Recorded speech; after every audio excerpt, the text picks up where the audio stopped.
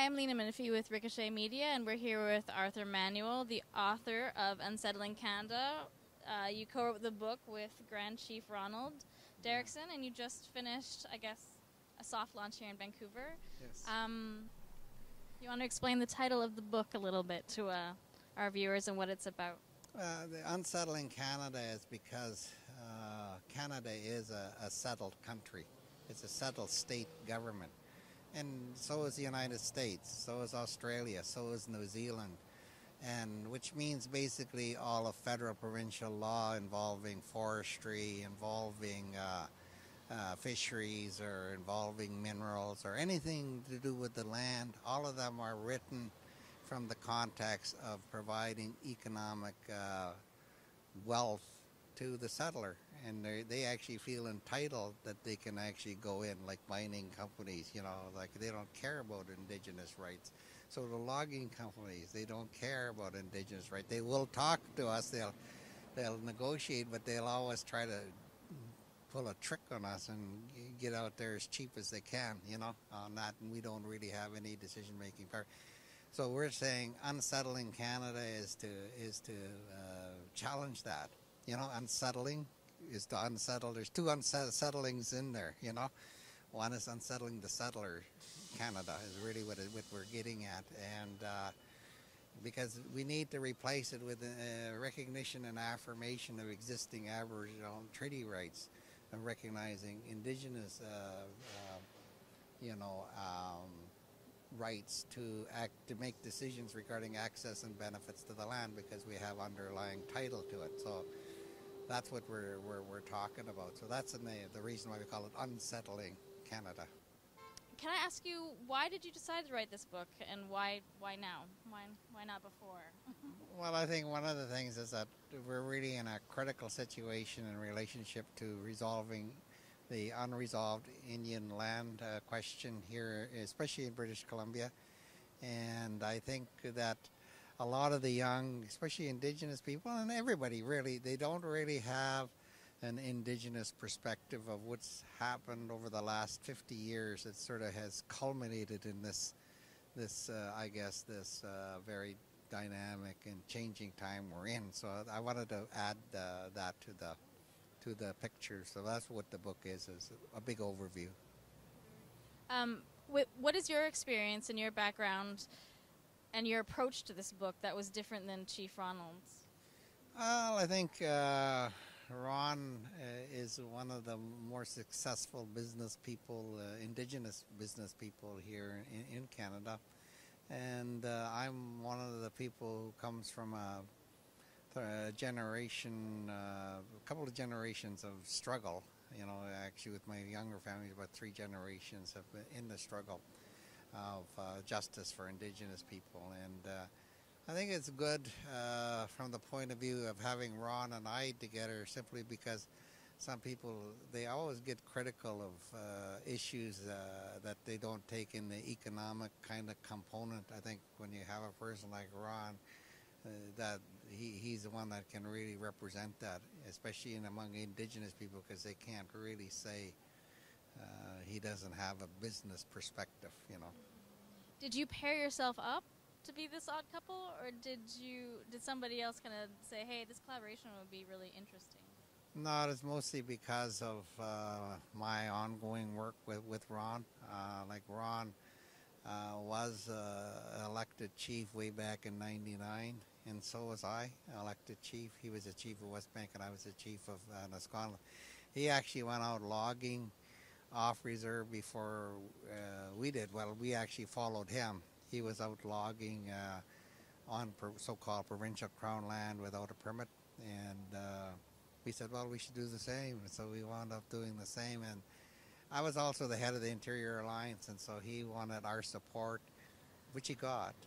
And we just continued to work together, even despite the fact that we're no longer elected chiefs of our community. And we feel we have generally the same Indigenous point of view of the struggle.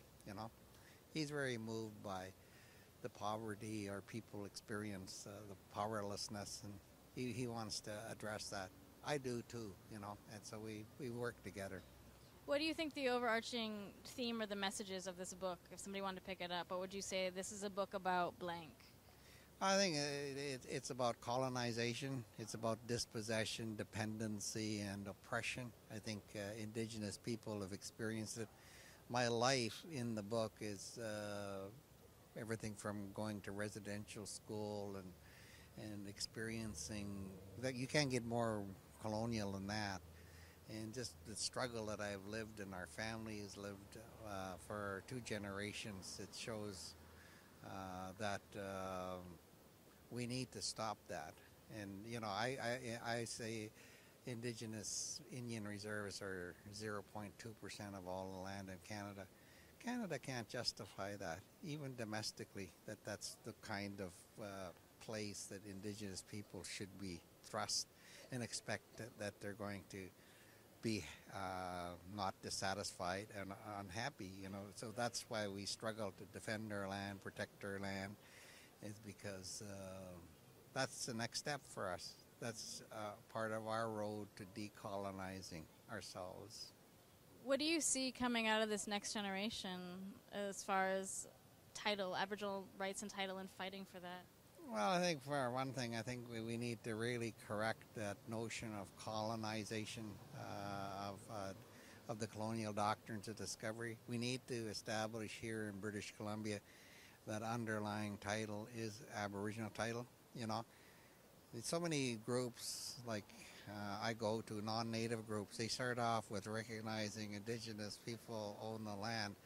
It has to be more substantive than just doing that at the opening of a meeting. It has to actually translate into actually decision making regarding access and benefits to the land. You know, Indigenous people have to participate in that. You know, and it shouldn't just be the federal provincial bureaucracies making all those decisions. I think that's going to be good for Canadians, though, that step. I think one of the real stumbling blocks for the Harper strategy is that they do need to have Indigenous people agree to their strategy. You know, that Ron was mentioned, the $620 billion investment that they're looking for in British Columbia.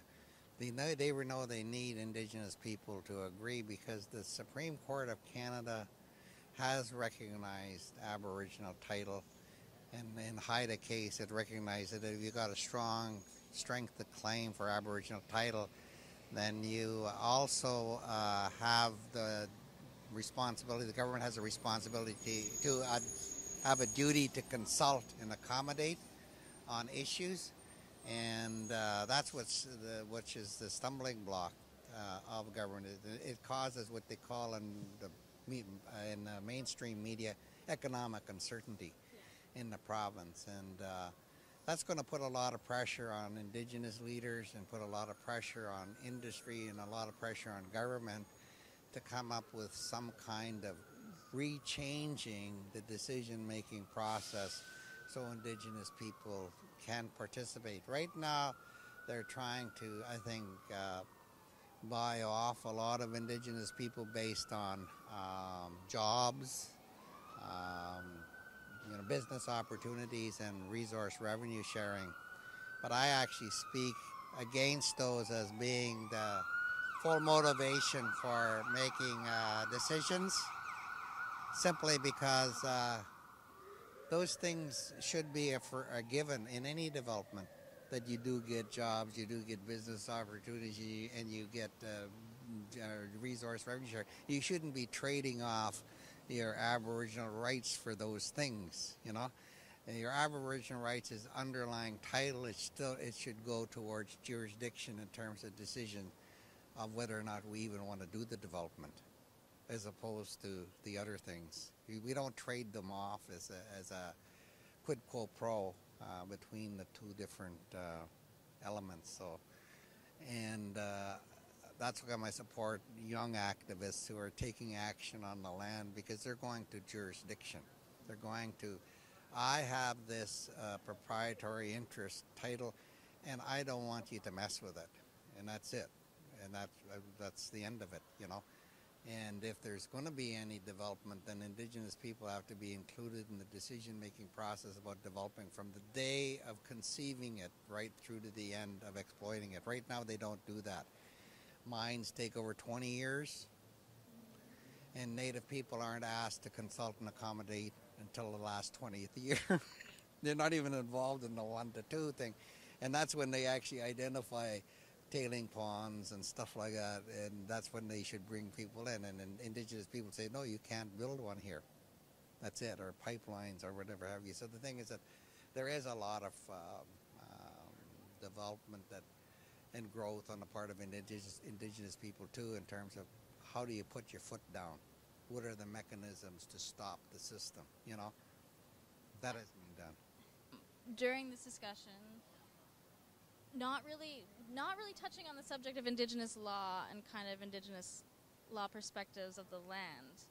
I know you're talking about the UN and a lot of these declarations that are international, but when it comes down to self-determination, Indigenous law is kind of the basis for all of us together. So can you expand a little bit why maybe that's still not being talked about, sort of traditional law, in the same context as business? I think Indigenous law is basically really a whole new valuation of the land. It's where the air, the animals, the moose and the deer and squirrels, all of these things, the fish, salmon and trout, the land itself, all have equal value and equal say in what humankind can do. I said Indigenous people basically do not really believe that man can dominate the world. We actually believe that if you try that, something's going to come back and hurt you. And we actually see part of that though is climate change. You know, when you basically, your main connection to the land is profit. That means you want to convert trees into money. You want to convert minerals into money. You want to convert water into money.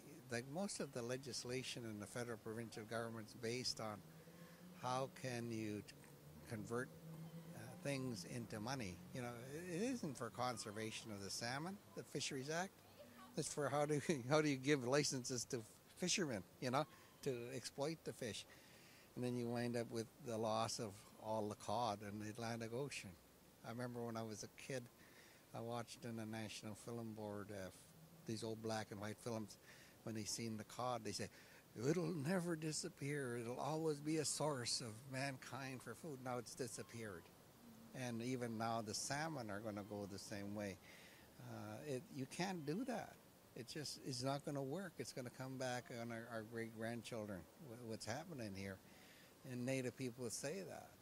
And, you know, that's one of the reasons Naomi Klein has written the foreword to the book, is because we actually have a close understanding that those two things work together. And if you read This Changes Everything, she actually goes through a whole recital of all the different Indigenous struggles that are actually at the forefront of changing this, how people approach weather, you know, and Mother Nature, you know, and how they're connected. So, no, those are the bigger values of Indigenous law that I'm talking about, and that's the kind of stuff that are part of the book, and like what is the follow-up, you know, is to draw that connection between Aboriginal title and climate change, especially here in BC and Alberta, like where you're talking tar sands, pipelines, and all the nonsense that Harper's talking about, you know, so definitely. When you're talking about sort of not critiquing people like Sean Atleo or Ovad Mergady, sort of because they need to sort of look after their own pensions or their money when they get older, I don't see a lot of women chiefs kind of going out and going into the oil and gas industry. Is there any reason why? Maybe they pick other ways, or there's some people who find alternative ways to kind of survive, like yourself. Well, I think much of the struggle for self-determination decolonizing, protecting Mother Earth is done by women, to tell you the truth, in the Indigenous community. And they really have a deep sense of commitment towards it, you know. And, you know, I really appreciate that, you know. Men do get involved, there's no and ifs and buts about it, but a lot of times money really becomes a decisive factor about, you know, buying a nice truck or doing different things like that becomes a more influential. And I don't support it necessarily, but I don't really condemn people in the process. We're too small a community. Like, we're 1 million people. You can't start scrapping it out with each other at that size, you know. We're like 1 billion, yeah, okay. What would you like to see happen in the next decade as far as the modern treaty process goes? Well, I think that treaty process, you just have to scrap it. Because one of the things is it's based upon the fact that the Crown has underlying title to the land. I think what has to happen is that Aboriginal title has to be looked at as the basic underlying title of British Columbia and of Canada. And that goes to the very, what you call the very territorial integrity of this country. Because the government has to realize, in order to get legitimacy for Canada itself, they need to have Indigenous people generally agree that Canada is all right to exist on our land, and they need to recognize its underlying title. The BC treaty process and the process that Ed John has doesn't recognize that. They recognize that the Crown has underlying title, and Indigenous people are actually claiming land from the government, which is, you know, just totally absurd. That's how absurd colonization is, you know. Thank you so much for your time. Yeah.